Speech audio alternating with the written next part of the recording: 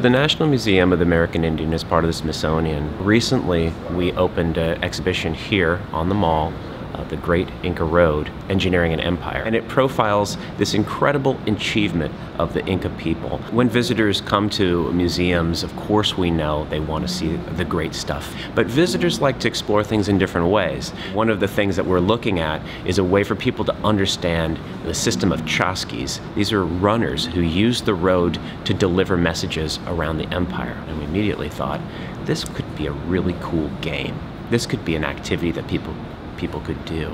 We have varied audiences. Some people come to a museum just to see the objects, and then there are interactives, and specifically the games, which is a great way to educate people and get our messages across, because there's a certain type of audience that really responds well to games and to interactives. So producing a game for a cultural institution like the National Museum of the American Indian has some unique challenges.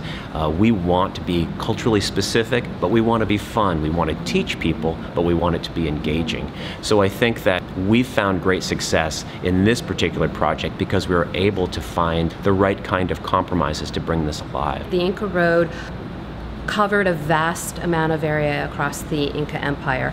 There were long territories that were crossed. They did it in a very quick period of time. This was a sophisticated society that was sending very sophisticated messages and varied goods over these long roads.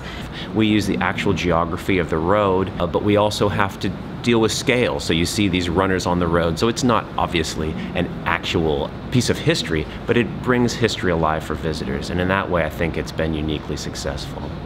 It's really important for ESA Foundation to continue to fund cultural institutions in their use and in their experimentation of implementing games as part of a way to bring alive the main messages that we want to achieve.